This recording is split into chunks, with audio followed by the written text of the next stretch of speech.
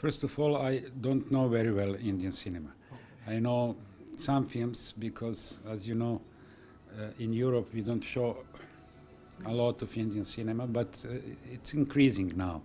More and more quality films comes from India, and I spent 2 months in India last year in different festivals. I had a retrospective of my films, and it was an opportunity for me to see some really good films.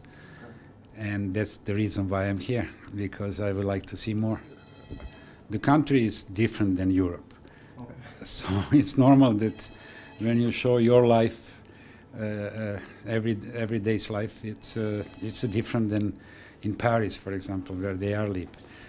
But you know, the stories, if the stories are simple and touching and the characters are real, the European audience can accept Indian films easily.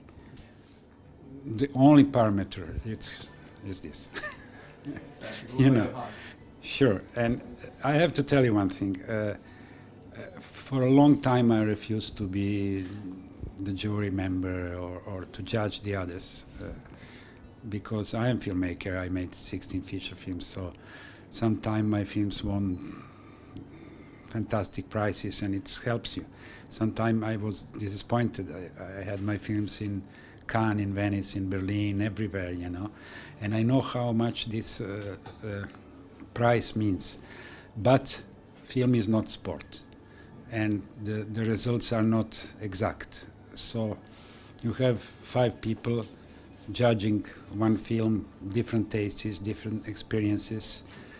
And when I for the first time accepted to be in the jury, I was the president of the jury in Carlo Vivari Film Festival. I said, why not? I have to fight for the best I think is the best, and especially for the honesty in the film. I'm preparing a shooting of my next film in India, in Uttarakhand, with Victor Banerjee, the actor from Calcutta. So he will come here, we will have a press conference, maybe you will come to cover it. Hopefully. And we have to start March, April, because we met each other in Goa last year. I was the president of the international jury, he was a member of the jury, and that's how it started. And after that I come back and I travel a lot, and right now I came from Uttarakhand. I was in the film school in Prague, in Czechoslovakia at that time, and at that time, that was really the best film school in Europe. What you cannot learn how to make good movies, but you can learn how to make it professionally. The rest is on you. But also, when you study the film, you have this time devoted just to the films, to read about the films, to be with the films. You don't have to do some other things, you know. But no one school can teach you to do good films. It's on you.